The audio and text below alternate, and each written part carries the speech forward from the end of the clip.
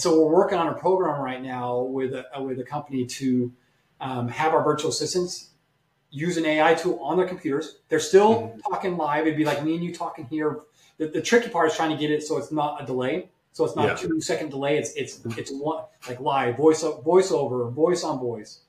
Yeah. And where if we have a client in Alabama or Texas, where in the country where they have a southern accent, where our VAs can sound like they're from Tuscaloosa, Alabama, or they're from Boston, Massachusetts, or they're from South Dakota. Well, I'm from Michigan, so you'd need to make my VA sound pretty obnoxious. Yeah, or Minnesota, or well, I was actually born in Minnesota, so I've got the best of both worlds. Okay, so or Washington. Oh yeah. So that's what's kind of changing it, because then your patients have no idea that when you're talking to somebody, they're actually from the Philippines or wherever they're from. They can sound like they're Amy or Joy or whoever from right down the street. It's mind-blowing stuff.